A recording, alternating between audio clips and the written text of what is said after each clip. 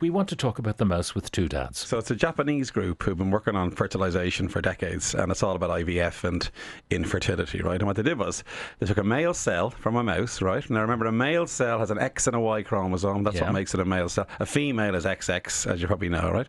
They got the XY cell, took out the Y chromosome, removed it from the cell, right? Yeah. Stuck in another X, and now they've made that cell female, if you know what I mean. But an X from the same, a borrowed X. Remember, us men have an X and a Y in our cells, you see. So all that makes a difference is we got one Y. So they swapped a Y with an X, basically. They have a double X cell now, right? Yeah, and it's the same genetic material of the parent. Precisely. Yeah. And then they did something very clever, Pat. They removed the X again. They differentiated that cell back into being an egg. So here we have another amazing thing. They took a male cell to turn it back into an egg, as it were, with two X, with one X. Eggs only have one X, remember. The egg only has a single X.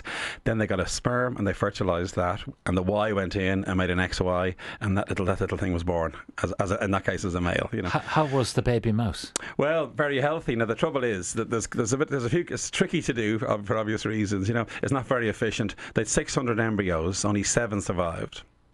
Seven of the 600. Yeah. But those 7 were viable, implanted into a female mouse. Obviously, you still need a uterus for the egg to develop into a female, and a baby mouse was born. Normal, right? And that mouse went on to breed.